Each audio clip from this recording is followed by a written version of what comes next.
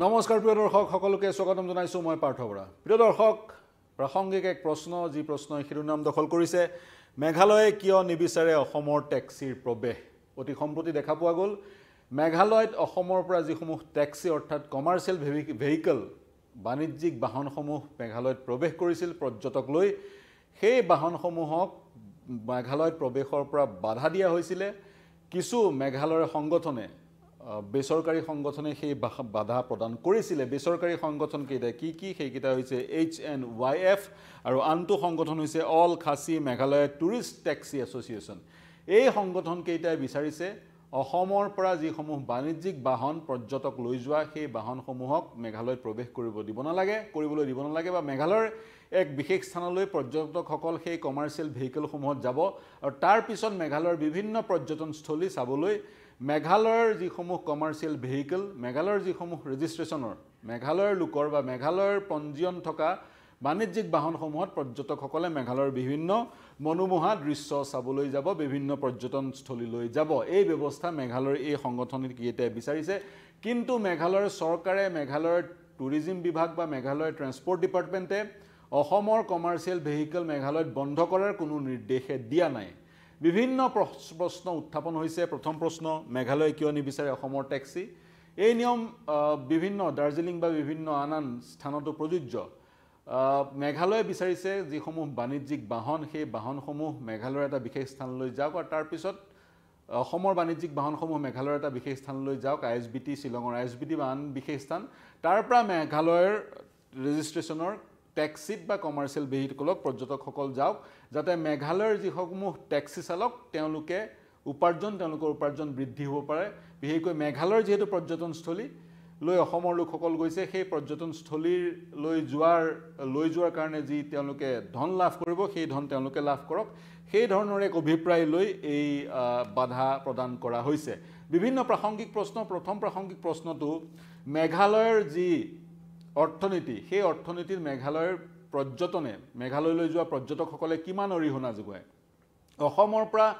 কিমান পৰ্যটক যায় আৰু অসমৰ পৰা যোৱা পৰ্যটকসকলে মেঘালয়ৰ অৰ্থনীতিত কিমান অৰিহণা যোগায় অসমৰ পৰা যদি মেঘালয়লৈ পৰ্যটক নাযায় মেঘালয়ৰ অৰ্থনীতি থৰক বৰক হৈ যাব নেকি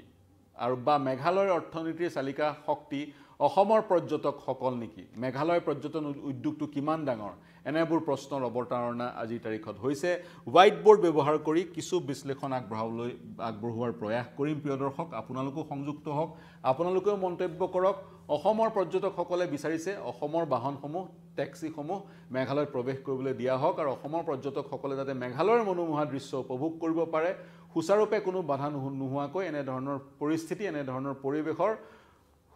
নিশ্চিতি বা প্ৰতিশ্ৰুতি প্ৰদান কৰক মেঘালয় চৰকাৰে মেঘালয়ৰ বিষয়ে আমি কিমান জানো 1972 চনলৈকে বা 1970 চনলৈকে 70 দশকৰ আৰম্ভণিলৈকে মেঘালয়খন অসমৰে অংশ আছিলে মেঘালয় যিটো নাম মেঘালয় এই নামটো কিন্তু 1970 বা 72 চনৰ নহয় মেঘৰ আলয় এটা সুন্দৰ নাম মেঘৰ আলয় এই নামটো প্ৰদান কৰিছিল সেই অঞ্চলক অৰ্থাৎ খাসী hills United Khasi and Jaintia hills আৰু গাৰো হিলছক এই নাম প্ৰদান কৰিছিল SP চেটাৰ্জী নামৰ SPC বুলি লিখিলো SP চেটাৰ্জী নামৰ একজন ভূগোলবিদে এজন জিঅ'গ্ৰাফাৰে আৰু তেওঁ এই নামটো সেই স্থানক গাৰো হিলছ জয়ন্তীয়া হিলছ আৰু খাসী হিলছক দিছিল 1936 চনত দিছিলে আৰু মেঘালয় অসমৰ স্বাধীনতাৰ আগতেও মেঘালয় অসমৰ অংশ হৈ আছিল যেতিয়া বংগভংগ হৈছিল বংগভংগ হোৱাৰ পিছত 1905 চনত অসমক পূৰ্ববংগৰ সৈতে অন্তৰ্ভুক্ত কৰা হৈছিল তেতিয়া অসমৰ সৈতে মেঘালয় বৰ্তমানৰ মেঘালয়ও পূৰ্ববংগৰ অংশ হৈ পৰিছিল আৰু ঢাকা ৰাজ্য হৈছিল যেতিয়া বংগভংগৰ সেই নিৰ্দেশ ৰিভোক কৰা হৈছিল ৰিভাৰ্স কৰা হৈছিল 1911 চনত পুনৰ অসমক পৃথক ৰাজ্যৰ মৰ্যাদা দিয়া হৈছিল চিফ কমিশনাৰ ষ্টেটৰ মৰ্যাদা দিয়া হৈছিল তেতিয়া পূৰ্ববংগৰ পৰা আতৰি আহি মেঘালয় পুনৰ বা খাসী হিলছ জয়ন্তীয়া হিলছ আৰু গাৰো হিলছ অসমৰ অংশ হৈছিল আৰু বৰ্তমানৰ যে মেঘালয়ৰ ৰাজধানী সেয়া আমি সকলোৱে জানো শিলং এটা সময়ত অসমৰ ৰাজধানী আছিলে সেয়া হৈছে মেঘালয় অসমৰ পৰা পৃথক হৈছিলে প্ৰথমতে 1969 চনত যেতিয়া ইন্দিৰা গান্ধী ভাৰতৰ প্ৰধানমন্ত্ৰী আছিল তেতিয়া Assam ৰিঅৰ্গেনাইজেশ্যন within পেৰেণ্থেচিছ Meghalaya act 1969 Assam ৰিঅৰ্গেনাইজেশ্যন within bracket Meghalaya act 1969 পাৰ্লিয়ামেণ্টত গৃহীত কৰি মেঘালয় ষ্টেট উইদিন ষ্টেটৰ যি মৰ্যাদা সংবিধানে যি মৰ্যাদা প্ৰদান কৰে ৰাজ্যৰ ভিতৰতে আন এখন অট'নমাছ ৰাজ্য স্বায়ত্তশাসিত ৰাজ্যৰ মৰ্যাদা প্ৰদান কৰা হৈছিল তাৰ পিছত 1971 চনত নৰ্থ ইষ্ট 1971 চনত north east region ৰিঅৰ্গেনাইজেশ্যন act north east region ৰিঅৰ্গেনাইজেশ্যন act 1971 গৃহীত কৰি মেঘালয়ক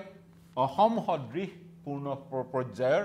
ৰাজ্যৰ মৰ্যাদা দিয়া হৈছিল অৰ্থাৎ মেঘালয় অসমৰ পৰা ফাটি গৈছিল 1969ত মেঘালয়ক ষ্টেট উইদিন ষ্টেটৰ মৰ্যাদা প্ৰদান কৰা হৈছিল কিয় মেঘালয়ে অসমত থাকিব বিচৰা নাছিল সেই বিষয়ে কম তাৰ পিছত পৰ্যটন উদ্যোগটোৰ বিষয়ে কিছু বিশ্লেষণ কৰিবলৈ প্ৰয়াস কৰিম সঁচাকৈ মেঘালয়ৰ জিডিপি বা অৰ্থনীতি অসমৰ পৰ্যটকে ত্বৰান্বিত কৰিছে নেকি সেই প্ৰশ্নৰ উত্তৰ দিবলৈ চেষ্টা কৰিম গতিকে 69তে আসাম ৰিঅৰ্গেনাইজেশ্যন এক্ট 1969ৰ যোগেদি মেঘালয় অসমৰ পৰা প্ৰায় আঁতৰি গৈছিল আৰু 1971 চনত নৰ্থ ইষ্ট ৰিঅৰ্গেনাইজেশ্যন এক্ট 1971ৰ যোগেদি মেঘালয় অসমৰ পৰা সম্পূৰ্ণৰূপে ছিগি গৈছিল এখন পৃথক ৰাজ্যৰ মৰ্যাদা পাইছিল জানুৱাৰী 1972ত মেঘালয়ক পৃথক ৰাজ্য হিচাপে ঘোষণা কৰা হৈছিল 1950 বা 1955 বা 1957 চনৰ পৰাই মেঘালয়ত পৃথক ৰাজ্যৰ দাবীৰ উত্থাপন হৈছিল স্বাধীনতাৰ পিছৰ পৰাই মেঘালয়ক পৃথক ৰাজ্যৰ মৰ্যাদা প্ৰদান কৰাৰ যি দাবীৰ যি উকমুকনি সেই উকমুকনি ঘটিছিল আৰু 1957 চনলৈ সেই দাবী আন্দোলনৰ ৰূপান্তৰ হৈছিল আৰু সেই আন্দোলনৰ গুৰি ধৰিছিল উইলিয়ামছন চাংমাই পৰিচিত নাম উইলিয়ামছন চাংমা বিমলা প্ৰসাদ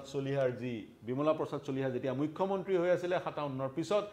বিমলা প্ৰসাদ চলিহাৰ কেবিনেটৰ এগৰাকী মুখ্যমন্ত্ৰী আছিল বাগমৰাৰ পৰা তেওঁ বিধায়ক আছিল অসমৰ অংশ আছিল তেতিয়া মেঘালয়া বাগবৰাৰ তেওঁ উইলিয়ামছন চাংমা এজন গাৰো নেতা বাগবৰাৰ পৰা তেওঁ বিধায়ক আছিল আৰু বিমলা প্ৰসাদ চলিহাৰ যি কেবিনেট সেই কেবিনেটৰ তেওঁ ট্ৰাইবেল এফেয়াৰ্ছ মিনিষ্টাৰ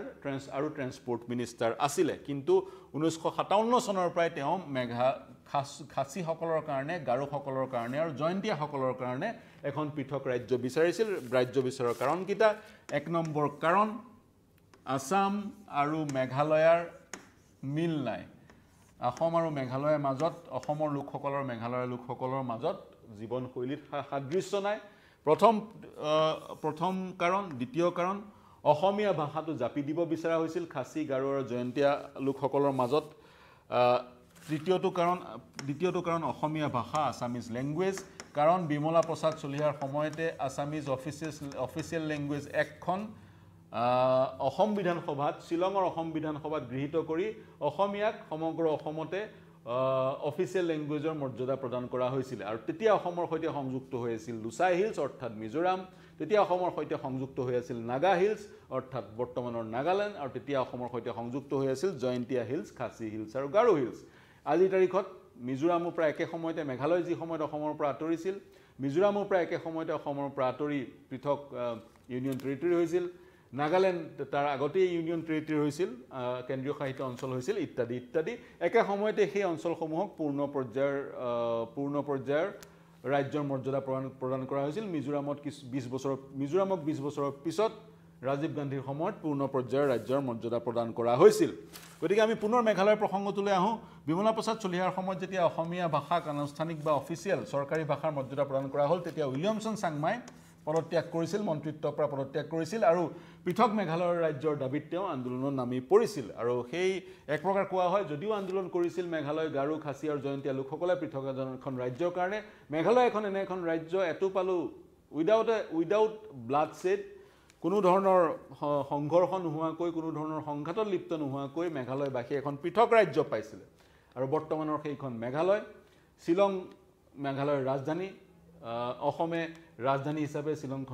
শ্বিলংখন বিচৰা নাছিল বা শ্বিলংখনক ৰাজধানী হিচাপে মেঘালয়ক প্ৰদান কৰা হৈছিল অসমক এখন নতুন ৰাজধানীৰ প্ৰয়োজন আহি পৰিছিল যেতিয়া মেঘালয় অসমৰ পৰা ফালৰি কাটি গ'ল অসমৰ পৰা আঁতৰি গ'ল তেতিয়া অসমৰ ৰাজধানী অস্থায়ী ৰাজধানী দিছপুৰ হ'ল প্ৰফুল্ল মহন্তৰ প্ৰথমটো কাৰ্যকালৰ শেষৰ ফালে দিছপুৰক অস্থায়ী ৰাজধানীৰ মৰ্যাদা প্ৰদান কৰা হ'ল সেয়া হৈছে বুৰঞ্জীৰ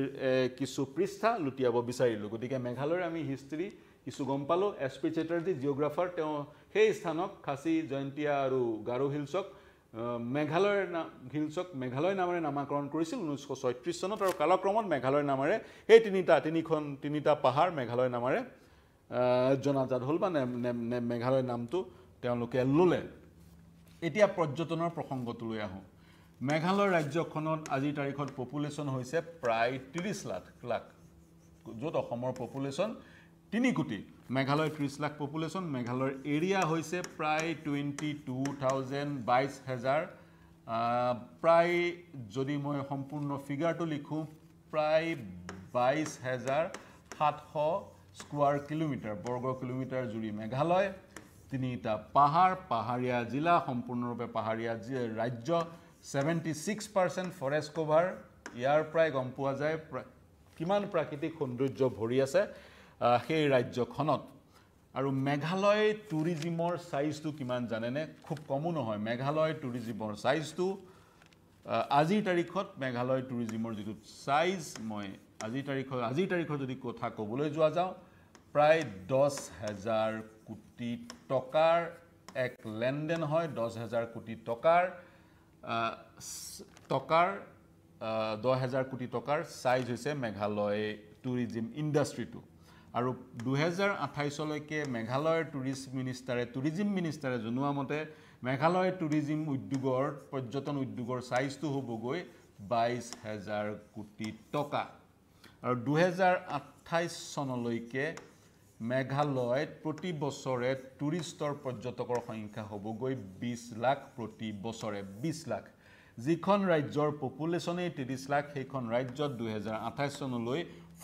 টুৰিষ্টৰ ফুটফল হ'বগৈ 20 লাখ আৰু এই 20 লাখ লোকৰ যোগেদি মেঘালয়ে লাভ কৰিব প্ৰায় 12,000 কোটি টকা 12,000 কোটি টকা মেঘালয়ে লাভ কৰিব সেয়া টাৰ্গেট হৈছে 2028 চনলৈ এতিয়া পৰ্যটকৰ সংখ্যা মেঘালয়ত কেনেদৰে বৃদ্ধি পাইছে ৰিলেটিভলি মেঘালয় এখন শান্তিপূৰ্ণ ৰাজ্য উগ্ৰপন্থীৰ সমস্যা মেঘালয়ত গাৰো হিলছত যদিও কিছু পৰিমাণে আছে বিশেষকৈ জয়ন্তীয়া হিলছ আৰু খাচী হিলছত উগ্ৰপন্থীৰ সমস্যা নাই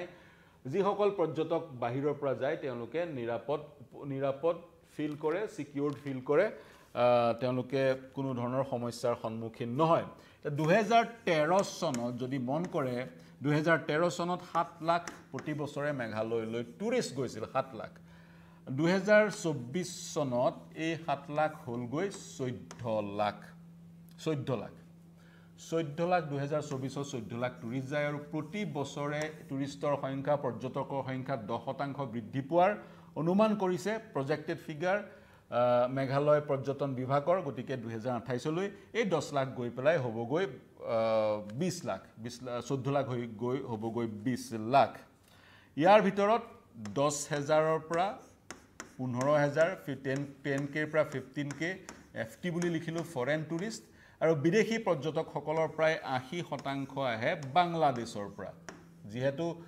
বাংলাদেশৰ ৰংপুৰ মৈমনসিং জিলা মেঘালয়ৰ সীমান্ততে গতিকে ডাউকি হৈ বাংলাদেশৰ পৰা 80% বিদেশী পৰ্যটক আহে 20% হে বিশ্বৰ আন প্ৰান্তৰ 80% বাংলাদেশৰ পৰা আহে এতিয়া এই পৰিসংখ্যাটোলৈ মন কৰক 14 লাখ ইয়াৰে অসমৰ পৰ্যটক কিমান যায় মেঘালয়লৈ যিমান পৰ্যটক মেঘালয়লৈ প্ৰতি বছৰে যায় তাৰে 43% অসমৰ 43% অসমৰ অৰ্থাৎ 50%তকৈ 7% কম অসমৰ টুৰিষ্ট আৰু অসমৰ পৰ্যটকৰ সংখ্যা যেহেতু প্ৰতি বছৰে বাঢ়ি গৈ আছে অতি কম সময়ৰ ভিতৰত এই 43% গৈ 50% হ'বগৈ অৰ্থাৎ মেঘালয়লৈ যোৱা পৰ্যটকৰ 50% অসমৰ মেঘালয়লৈ যোৱাৰ 50% অসমৰ 14ৰ পৰা 15% পশ্চিম বংগৰ আৰু বাকিখিনি ভাৰতবৰ্ষৰ আন ৰাজ্যৰ গতিকে এই যি 14,000 কোটি টকাৰ এক হিচাপ দিয়া হ'ল বা 12,000 কোটি টকাৰ যি হিচাপ আমি 2024 লৈ 2028 লৈ 12,000 কোটি টকাৰ এক হিচাপ আমি দিলো যদি অসমৰ পৰা 43% টুৰিষ্ট যায় অৰ্থাৎ 12,000 কোটি টকাৰ 43% এই 12,000 কোটি টকাৰ 43% তেওঁলোকে অসমৰ পৰ্যটকৰ পৰা পায় অৰ্থাৎ প্ৰায় 5,000 কোটি টকা অসমৰ পৰ্যটকৰ পৰা মেঘালয়ে 2028ত লাভ কৰিব আৰু আজি যদি পৰিসংখ্যাটোলৈ চাবলৈ যোৱা যায় আজিৰ তাৰিখত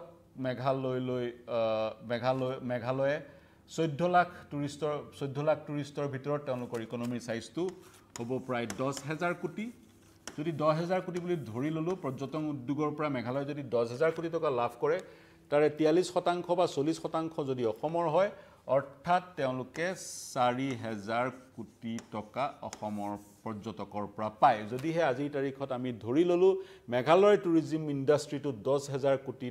টকাৰ আৰু যদি 40% টুৰিষ্ট পৰ্যটক অসমৰ সেই 10,000 কোটি টকাৰ 4,000 কোটি অসমৰ পৰা মেঘালয়ে লাভ কৰে আজিৰ তাৰিখত এতিয়া প্ৰতিদিনে মেঘালয়লৈ অসমৰ পৰা কিমান টুৰিষ্ট যায় প্ৰতিদিনে মেঘালয়ৰ পৰা অসমৰ কিমান টুৰিষ্ট যায় যদি আমি ইতিমধ্যে আমাৰ হাতত এটা ফিগাৰ আছে 14 লাখ টুৰিষ্ট তেওঁলোকৰ 14 লাখ টুৰিষ্ট প্ৰতি বছৰে তেওঁলোকৰ তালৈ যায় অৰ্থাৎ প্ৰতিদিনে প্ৰায় 4,000 পৰ্যটক মেঘালয়লৈ প্ৰতিদিনে 4,000 পৰ্যটক মেঘালয়লৈ যায় ইয়াৰে 43% যদি অসমৰ হয় ইতিমধ্যে পৰিসংখ্যাটো আছেই পৰ্যটন মন্ত্ৰীয়ে কৈছে 43% 43% টুৰিষ্ট মেঘালয়লৈ যোৱা 43% টুৰিষ্ট অসমৰ গতিকে 4,000 পৰ্যটক প্ৰতিদিনে মেঘালয়লৈ যায় গতিকে তাৰে 43% যদি অসমৰ হয় 1,500ৰ পৰা 1,800 পৰ্যটক প্ৰতিদিনে মেঘালয়লৈ যায় মেঘালয়ৰ খাচী হিল জয়ন্তীয়া হিলছ আৰু গাৰো হিলছলৈ মূলতঃ খাচী হিলছ আৰু জয়ন্তীয়া হিলছৰ অন্তৰ্গত জিলাসমূহলৈ অসমৰ পৰা প্ৰতিদিনে 15ৰ পৰা 1,800 টুৰিষ্ট অসমৰ পৰা প্ৰতিদিনে যায় এই পৰিসংখ্যাটো আমাৰ হাতলৈ আহিলে এতিয়া মূল প্ৰশ্নটো অসমৰ পৰ্যটকসকলে মেঘালয়ৰ পৰ্যটন উদ্যোগত সৰ্বাধিক অৰিহণা যোগাই আছে নেকি এই পৰিসংখ্যাটোৰ পৰা কিন্তু সেইটোৱে প্ৰতীয়মান হৈছে প্ৰতিদিনে অসমৰ প্ৰায় 1500ৰ পৰা 1800 টুৰিষ্ট পৰ্যটক মেঘালয়লৈ যায় ইয়াৰে প্ৰায় 50% ব্যক্তিগত নাম্বাৰ প্লেট থকা গাড়ীত যায় আৰু আন 50% কমাৰ্চিয়েল ভেহিকলত যায় গতিকে অসমৰ পৰা মেঘালয়ত প্ৰতিদিনে প্ৰৱেশ কৰা গাড়ীৰ পৰিসংখ্যাটো যদি উলিয়াও প্ৰতিদিনে প্ৰৱেশ কৰা গাড়ীৰ পৰিসংখ্যাটো হ'ব প্ৰায় 400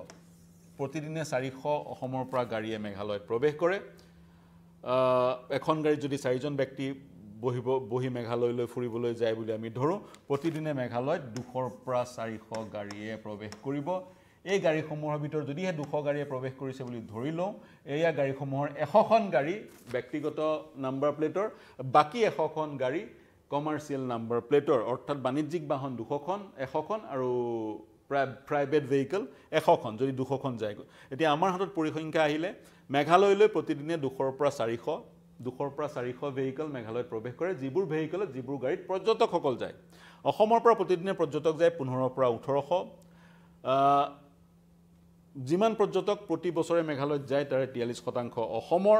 অৰ্থাৎ যদি 14 লাখ প্ৰতি বছৰে মেঘালয়লৈ পৰ্যটক গৈছে তাৰে 6 পৰা 7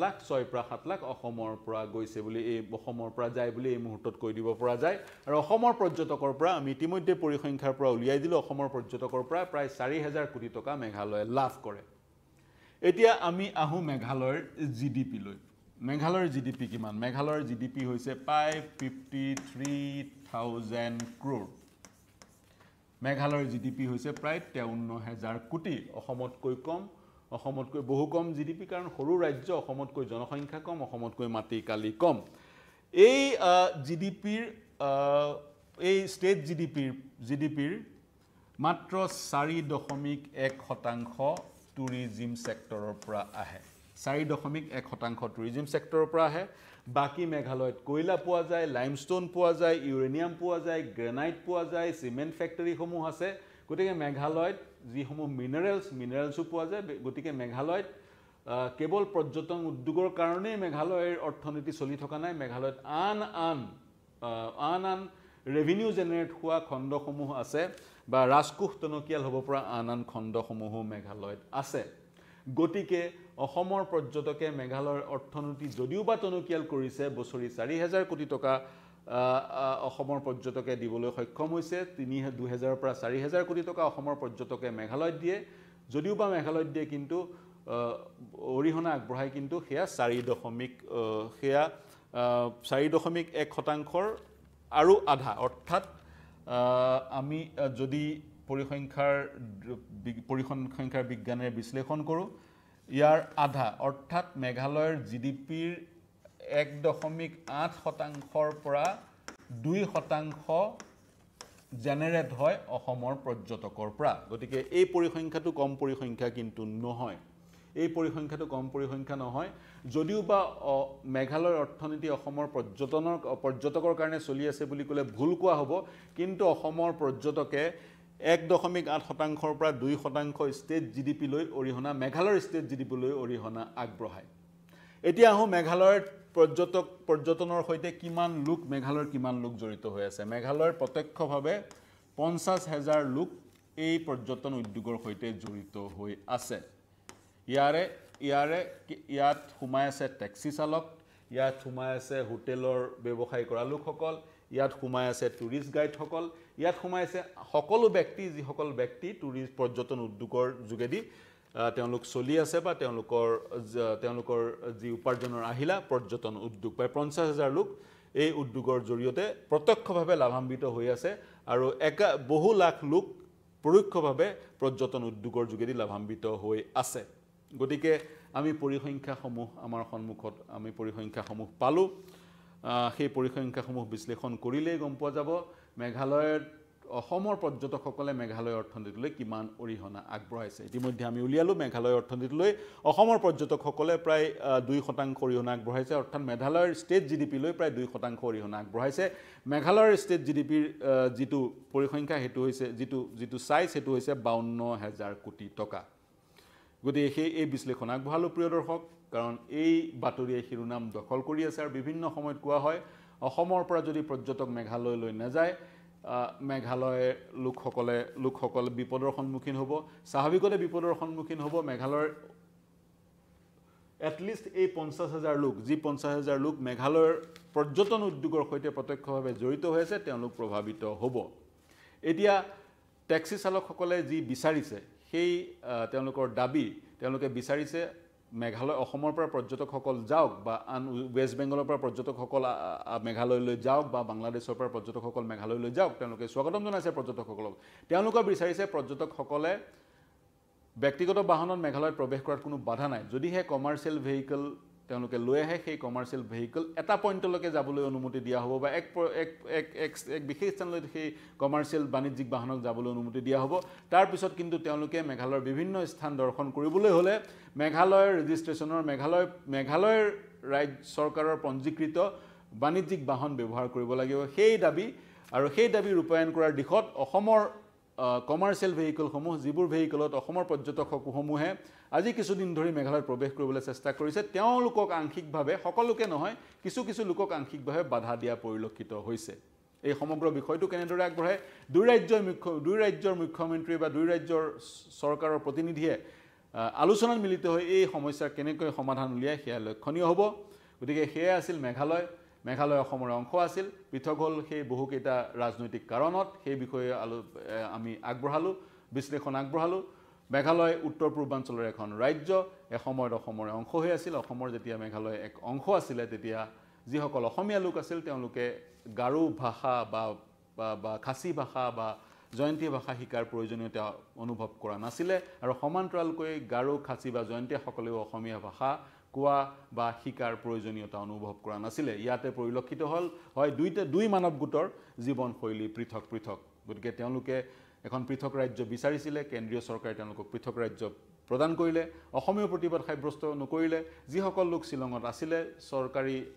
চৰকাৰী বিষয়া হিচাপে বা চৰকাৰী চাকৰি নিয়োজিত হৈ আছিলে তেওঁলোকে শ্বিলং ত্যাগ কৰি গুৱাহাটীলৈ স্থানান্তৰ হ'ল তেনে বহু উদাহৰণ আছে জয়ন্ত হাজৰিকাৰ গানত এই যি মেঘালয় পৃথক ৰাজ্য হোৱাৰ যি পৰিঘটনা সেই পৰিঘটনা প্ৰতিফলিত হয় শ্বিলঙৰে মনালিসা লিংডো গানটোত বহু কথাই কোৱা পৰিলক্ষিত হৈছে জয়ন্ত হাজৰিকাই গতিকে মেঘালয়ৰ সৈতে অসমৰ এক অন্তৰংগ সম্বন্ধ আছে এক আত্মিক সম্বন্ধ আছে দুইখন দেশৰ মাজত সংঘাত নোহোৱাটোৱে আমি সকলোৱে বিচাৰো অসমৰ ভগ্নী ৰাজ্য অসম এখন মাদাৰ ষ্টেট অসমৰ পৰা সেইখন ৰাজ্যৰ জন্ম হৈছে গতিকে দুইখন ৰাজ্য কেতিয়াও সংঘৰ্ষত লিপ্ত হ'ব নোৱাৰে হ'ব নালাগে আমাৰ দুইখন ৰাজ্যৰ মাজত সীমা বিবাদ ইতিমধ্যে নিষ্পত্তি হোৱাই নাই যদিও দুইখন ৰাজ্যৰ মুৰব্বীসকলে চৰকাৰৰ মুৰব্বীসকলে আলোচনা মিলিত হোৱাৰ পিছতো কিন্তু সীমা বিবাদ বা সীমা সমস্যাৰ সমাধান হোৱা নাই তাৰ ওপৰত আকৌ এনে সমস্যা যদি উদ্ভৱ হয় সেয়া কিন্তু কাৰো কাম্য নহয় অসমৰ লোকসকলৰ কাম্য নহয় মেঘালয়ৰ লোকসকলৰ কাম্য নহয় অসমৰ পৰ্যটকসকলে বিচাৰে মেঘালয়লৈ যাবলৈ কাৰণ মনোমোহা প্ৰাকৃতিক সৌন্দৰ্য অসমৰ সমীপত যদি কৰবাত আছে সেয়া মেঘালয়ত আছে গতিকে অসমৰ পৰ্যটকসকলে যাতে সুচাৰুৰূপে মেঘালয়ৰ নান্দনিক সৌন্দৰ্য চাব বিচাৰে এয়া সকলোৰে কাম্য কিন্তু অসমৰ পৰা পৰ্যটকসকল